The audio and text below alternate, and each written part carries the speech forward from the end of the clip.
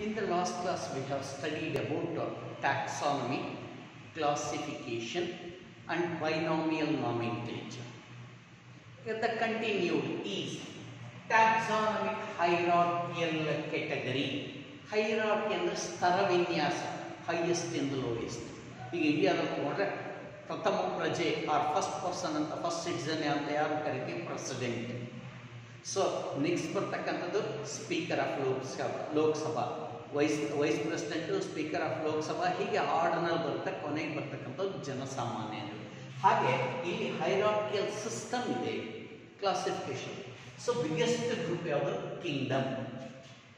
ಅದರಲ್ಲಿ ಸಬ್ ವ್ಯತ್ಯಾಸಗಳಿದ್ರೆ ಅದನ್ನ due to the difference sub group ಮಾಡಿದ್ದೀವಿ. ಫೈಲಮ್, ಫೈಲಮ್ ಅಲ್ಲಿ ಇನ್ನೂ ಸಣ್ಣ ಸಣ್ಣ ಗುಂಪುಗಳು ಮಾಡಿದ್ದೀವಿ. ಕ್ಲಾಸ್, ಕ್ಲಾಸಸ್, ಆರ್ಡರ್ಸ್, ಆರ್ಡರ್ಸ್ ಅನ್ನ family, family next genus, genus and last species. Last class ಹೇಳಿದ್ದೆ species is the basic unit of classification. Species ಸಣ್ಣ ಗುಂಪು ಕ್ಲಾಸಿಫಿಕೇಶನ್, ಇದೇ ಇಂಡಿವಿಜುವಲ್. ಇದೊಂದು ರಿಯಲ್ ಎಕ್ಸಿಸ್ಟ್, ಇದು ನಿಜವಾಗಿದೆ. ಇವೆಲ್ಲ ಕಲ್ಪನೆಗಳು, ಅಸಂಪ್ಷನ್ಸ್, ಕಲ್ಪನೆಗಳು, ಇದು ನಿಜವಾಗಿದೆ. ಹಾಗಾದ್ರೆ ಸ್ಪೀಸೀಸ್ ಅಂದ್ರೇನು? Inbreeding group of population is called species. ತಮ್ಮಲ್ಲೇ ಸಂತಾನೋತ್ಪತ್ತಿ ಮಾಡತಕ್ಕಂಥ ಜೀವಿಗಳ ಗುಂಪು. Inbreeding group of population having similar character, similar character ಅಂತ ಇವನ್ನ ಸ್ಪೀಸೀಸ್ ಅಂತ ಕರಿತೀವಿ. ಹೀಗೆ ಹಲವಾರು ಸ್ಪೀಸೀಸ್ ಸೇರ್ಕೊಂಡ್ರೆ ನೆಕ್ಸ್ಟ್ ಹೈಯರ್ ಗುಂಪು ಏನಾಗುತ್ತೆ, ಜೀನಸ್ ಆಗುತ್ತೆ. Number of species having similar character grouped into genus. Example ಇಲ್ಲಿ ಬರ್ದಿದ್ವಿ, ಪ್ಯಾಂಥರ್ ಲಿಯೋ ಅಂತ ಹೇಳ್ತೀವಿ. Binomial nomenclature ಲಯನ್ಗೆ panther Leo. Panther ಪರ್ಡೂಸ್ ಇದು ಲೆಪರ್ಡ್. ಪ್ಯಾಂಥರ್ ಟೈಗ್ರಿಸ್ ಇದು ಟೈಗರ್. ಅಂದ್ರೆ ಈ ಮೂರಲ್ಲೂ ಕೆಲವು ಕಾಮನ್ ಕ್ಯಾರೆಕ್ಟರ್ಸ್ ಇದೆ, ಹಾಗಾಗಿ ಜೀನಸ್ ಅಂತ ಮಾಡಿದ್ವಿ. Genus is the panther because common characters ಇದಾವೆ, ಸಾಮಾನ್ಯ ಗುಣಲಕ್ಷಣ. ಹಾಗೆ ಇನ್ನೊಂದು ಗ್ರೂಪ್ ಸೇರ್ಕೊಳ್ತಾರೆ, ಫೆಲಿಸ್. ಫೆಲಿಸ್ ಯಾವುದು? The cat. ಫೆಲಿಸ್ ಡೊಮೆಸ್ಟಿಕಾ, so ಮನೆಯಲ್ಲಿರ್ತಕ್ಕಂಥ cat ಫೆಲಿಸ್. ಇವೆರಡೂ ಸೇರಿಸ್ಬಿಟ್ಟು ನೆಕ್ಸ್ಟ್ ಪ್ಯಾಂಥರ್ ಅಂಡ್ ಫೆಲಿಸ್ ಎರಡೂ ಸೇರಿಸ್ಬಿಟ್ಟೆ ಸಾಮಾನ್ಯ ಗುಣಲಕ್ಷಣಗಳಿದೆ. ಅದು ಮುಂದಿನ ದೊಡ್ಡ ಗುಂಪು ಮಾಡ್ತೀವಿ, ಅದು ಫ್ಯಾಮಿಲಿ ಆಗುತ್ತೆ. ಇಲ್ಲಿ ಪ್ಯಾಂಥರ್ ಅಂಡ್ ಫ್ಯಾಮಿಲಿ ಎರಡೂ ಸೇರಿದ್ದು ಫೆಲಿಡೇ ಅಂತ, ಫ್ಯಾಮಿಲಿ ಫೆಲಿಡೇ. ಹಾಗೆ ನಂಬರ್ ಆಫ್ ಫ್ಯಾಮಿಲೀಸ್ ಅಲ್ಲಿ ಕಾಮನ್ ಕ್ಯಾರೆಕ್ಟರ್ಸ್ ಇದೆಯಾ, ಅದೆಲ್ಲ ಸೇರಿಸಿ ಆರ್ಡರ್ ಅಂತ ಮಾಡ್ತೀವಿ. Number of ಆರ್ಡರ್ನೆಲ್ಲ ಸೇರಿಸ್ಬಿಟ್ಟು so that is class. Similar characters ಇರೋದು ಕ್ಲಾಸ್. ಹಾಗೆ ಸೊ ಕ್ಲಾಸಸ್ ಹೈಯರ್ ಗುಂಪು ಫೈಲಮ್, ಫೈಲಮ್ ಹೈಯರ್ ಗುಂಪು ಕಿಂಗ್ಡಮ್. ಈಗ ಅನಿಮಲ್ ಕಿಂಗ್ಡಮ್ ಅಂದ್ರೆ all animals coming under that one. ಅದು ಸೊ ಏಕಕೋಶ ಜೀವಿ ಪ್ರೊಟೋಜುವಾದಿಂದ ಸ್ಟಾರ್ಟ್ ಆಗುತ್ತೆ, ಆರ್ ಸ್ಪಾಂಜಸ್ ಇಂದ ಸ್ಟಾರ್ಟ್ ಆಗುತ್ತೆ, ಹ್ಯೂಸ್ ಮ್ಯಾಮಲ್ಸ್ ವರ್ಗು ಎಲ್ಲ ಅದರಲ್ಲಿ ವರ್ಟೆಬ್ರೇಟ್ಸು, ಇನ್ವರ್ಟೆಬ್ರೇಟ್ಸು, ಕಾರ್ಡೇಟ್ಸು, ನಾನ್ ಕಾರ್ಡೇಟ್ಸ್ ಎಲ್ಲ ಸೇರ್ಕೊಂಡಿದೆ Kingdom. So this is the taxonomical category.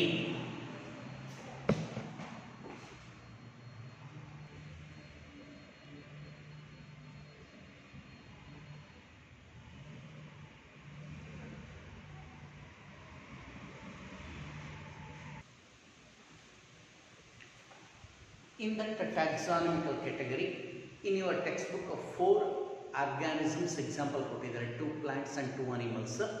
So ಯಾವುದಿದೆ, man, tiger, mango and East. ಯಾವುದಾದ್ರು ಒಂದನ್ನು 3 ಮಾರ್ಕಿಗೆ ಕೇಳ್ತಾರೆ ಕೆಟಗರಿ ಬರಲಿಕ್ಕೆ. ಹಾಗಾಗಿ ಆ ಲೀಸ್ಟನ್ನೇ ನಾನು ನೋಟ್ಸಲ್ಲಿ ಕೊಟ್ಟಿದ್ದೀನಿ, ಅದನ್ನೇ ತೋರಿಸಿದ್ದೀನಿ. ನೆಕ್ಸ್ಟ್ ಟ್ಯಾಕ್ಸಾನ್. ಏನು ಟ್ಯಾಕ್ಸಾನ್? ಒಂದೊಂದಾಗಿ ಸ್ಟಡಿ ಮಾಡ್ತೀವಿ. Each unit of taxonomy R each unit of classification is called ಟ್ಯಾಕ್ಸಾನ್. ಈಗ ತಾನೇ ಬರ್ತಿದ್ವಿ, Kingdom, phylum, class, order, family, genus, species ಅಂತ. ಇದರಲ್ಲಿ ಒಂದನ್ನು, ಯಾವುದಾದ್ರು ಒಂದು ಹಂತವನ್ನು ಟ್ಯಾಕ್ಸಾನ್ ಅಂತ ಕರಿತೀವಿ. Each category of classification is called ಟ್ಯಾಕ್ಸಾನ್. ವರ್ಗೀಕರಣದಲ್ಲಿ ಯಾವುದಾದ್ರೂ ಒಂದು ಹಂತವನ್ನು ಟ್ಯಾಕ್ಸಾನ್ ಅಂತ ಕರಿತೀವಿ, ಯಾವುದಾದ್ರು. So each category. Next herbarium. Herbarium ಇವೆಲ್ಲ ಡೆಫಿನೇಷನ್ ಕೇಳ್ತೇನೆ. ಏನು ಹರ್ಬೇರಿಯಂ ಅಂದರೆ, ನೀವೆಲ್ಲ ಬುಕ್ಸ್ ಮಧ್ಯದಲ್ಲಿ ಲೀಫ್ ಇಟ್ಟು ಪ್ರೆಸ್ ಮಾಡ್ತಾರೆ, ನೀಟಾಗಿರುತ್ತೆ. ಇದನ್ನೇ ಟೆಕ್ನಿಕಲಿ ಮಾಡೋದು. ಏನು? The pressed pressed, dried, and preserved plants. The herbarium is the dried, pressed, and preserved plant for the study is called herbarium. So usually herbarium ಮಾಡಬೇಕಾದ್ರೆ ಮಿನಿಮಮ್ ಒಂದಾದ್ರೂ ಲೀಫ್ ಇರಬೇಕು, ಒಂದು flower ಇರಬೇಕು. ಆ ಹರ್ಬೇರಿಯಂ ಮಾಡಬೇಕಾದ್ರೆ ಆ ಹರ್ಬೇರಿಯಂ ಶೀಟ್ ಕೆಳಗಡೆ ಕೆಲವು descriptions ಬರೀತೀವಿ. ಏನೇನು ಡಿಸ್ಕ್ರಿಪ್ಷನ್ಸ್ ಬರೀತೀವಿ? ಒಂದು ಡೇಟ್ ಆಫ್ ಕಲೆಕ್ಷನ್, ಯಾವ ಡೇಟಲ್ಲಿ ಅದನ್ನು ಕಲೆಕ್ಟ್ ಮಾಡಿದೆ, ಕಲೆಕ್ಟೆಡ್ ಲೊಕೇಶನ್, ಯಾವ ಜಾಗದಲ್ಲಿ ಕಲೆಕ್ಟ್ ಮಾಡಿದೆ, English name, local name, botanical name, ಮತ್ತು ಯಾವ ಸೀಸನಲ್ಲಿ ಕಲೆಕ್ಟ್ ಮಾಡಿದೆ. ಸೊ ಇಷ್ಟನ್ನು ಇನ್ಫಾರ್ಮೇಷನ್ ಬರೀಬೇಕಾಗುತ್ತೆ. ಇದು herbarium. Next, botanical gardens. Botanical gardens. It's a large area of the living plants cultivated for the study purpose. ದೊಡ್ಡದಾಗಿರ್ತಕ್ಕಂಥ ಏರಿಯಾದಲ್ಲಿ ಹಲವಾರು ಪ್ಲಾಂಟ್ಗಳನ್ನು ಮನುಷ್ಯ ಕೃತಕವಾಗಿ ಬೆಳೆಸುತ್ತಾನೆ. ಲಿವಿಂಗ್ ಪ್ಲಾಂಟ್ಸನ್ನು ಅವನ್ನು ಸ್ಟಡಿ ಪಡಿಸ್ತಾನೆ. ಅವುಗಳಲ್ಲೆಲ್ಲರಲ್ಲೂ ಏನಾಗುತ್ತೆ, ಲೋಕಲ್ ಆ್ಯಂಡ್ ಬಟಾನಿಕಲ್ ನೇಮ್ಸನ್ನು ಅದಕ್ಕೆ ಸ್ಟಿಕ್ ಮಾಡಿಸಿರ್ತಾರೆ, ಅಂಟಿಸಿರ್ತಾರೆ, ಪ್ಲೇಟ್ ಫಿಕ್ಸ್ ಮಾಡಿರ್ತಾರೆ. So those are called botanical gardens. So ಇಂಡಿಯಾದಲ್ಲಿ Howrah botanical garden ಕೋಲ್ಕತ್ತಾದಲ್ಲಿದೆ, biggest. Next ಲಕ್ನೋದಲ್ಲಿದೆ. ನಮ್ಮ ಸೌತ್ ಇಂಡಿಯಾದಲ್ಲಿ ಕರ್ನಾಟಕದಲ್ಲಂದರೆ ಬ್ಯಾಂಗ್ಳೂರಲ್ಲಿ Lalbagh is also A botanical garden, Lalbagh. ಹಾಗೆ ದ ಬಟಾನಿಕಲ್ ಗಾರ್ಡನ್ ಇನ್ ಊಟಿ, ಇವೆಲ್ಲ botanical gardens example. Next, ಬಾಲಜಿಕಲ್ museum. ನಿಮಗೆ ಗೊತ್ತು, ಮ್ಯೂಸಿಯಂ ಅಂದರೆ ವಸ್ತು ಸಂಗ್ರಹಾಲಯ. ಅಲ್ಲೇನಾಗುತ್ತೆ, ಬೇರೆ ಬೇರೆ ವಸ್ತುಗಳಾದರೆ ಇಲ್ಲಿ ಬಾಲಜಿಕಲ್ ಮ್ಯೂಸಿಯಮಲ್ಲಿ the plants and animals are preserved. Plants and animals are preserved for the study. ಈ ಪ್ರಿಸರ್ವ್ ಮಾಡ್ಬೇಕಾದ್ರೆ ಹೇಗೆ ಮಾಡ್ತಾರೆ? ಡಿಕೆ ಆಗುತ್ತೆ, ಕೊಳ್ತೋಗುತ್ತೆ. ಅದಕ್ಕೆ ಏನು ಮಾಡ್ತಾರೆ, ಒಂದು ಸೊಲ್ಯೂಷನ್ಲಿ ಫಾರ್ಮಾಲ್ಡಿಹೈಡ್ ಅದು ಮತ್ತು ನೀರನ್ನು 1:3% ಅಲ್ಲಿ ಮಿಕ್ಸ್ ಮಾಡಿ ಆ ಅನಿಮಲ್ಸ್ ಅಥವಾ ಪ್ಲಾಂಟ್ಸನ್ನು ಹಾಗೆ ಬಾಟಲ್ ಹಾಕಿಟ್ರೆ ಅದು ಡಿಕೆ ಆಗೋದಿಲ್ಲ. So those are ಬಾಲಜಿಕಲ್ museum. Preserved plants and animals in a preservative solution for the study is called zoological museum. In zoological park, botanical garden ಅಂದ್ರೆ plants, zoological park ಅಂದ್ರೆ ಗೊತ್ತಾಯ್ತು ನಿಮಗೆ. So the animals are preserved under the control of humans.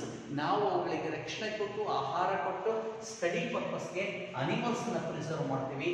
Those are called zoological park. The animals are preserved under the control of human activities or human beings by giving protection and food. Those are zoological park. Flora, the plants in a complete area. ಒಂದು habitat ಅಂದರೆ ವಾಸ ಪ್ರದೇಶ. ಒಂದು ಪ್ರದೇಶದಲ್ಲಿರ್ತಕ್ಕಂಥ ಎಲ್ಲ ಸಸ್ಯವರ್ಗಗಳನ್ನು flora ಅಂತ ಕರಿತೀವಿ. The living plants in a particular geographical area or habitat is called flora. ಮ್ಯಾನ್ಯಲ್ಸ್, ಈಗ ನಮಗೆ ಯಾವುದೇ ಹೊಸ ಜೀವಿ ಸಿಕ್ಕಿದೆ, ಅದರ ಬಗ್ಗೆ ತಿಳ್ಕೋಬೇಕು. ಸೊ ನಾವೆಲ್ಲ ಡೀಟೇಲ್ಸನ್ನು ತಗೋಬೇಕು. ಮ್ಯಾನ್ಯಲ್ಸ್ ಫಸ್ಟ್ ಕಲೆಕ್ಟ್ ಮಾಡಬೇಕು. ಪ್ಲಾಂಟ್ಸ್ ಅಥವಾ ಅನಿಮಲ್ಸ್ ಆದರೆ ಯಾವ ರೀತಿಯಾಗಿರ್ತಕ್ಕಂಥ ಇನ್ಫಾರ್ಮೇಷನ್ ಕಲೆಕ್ಟ್ ಮಾಡಬೇಕು, ವಾಟ್ ಆರ್ ದ ಸಿಮಿಲಾರಿಟೀಸ್, ಡಿಸ್ಸಿಮಿಲಾರಿಟೀಸ್, ಇವನ್ನೆಲ್ಲ ನಾವು ಸ್ಟಡಿ ಮಾಡೋಕ್ಕೆ ಒಂದು ಕೈಪಿಡಿ ತಯಾರು ಮಾಡ್ಕೋತೀವಿ.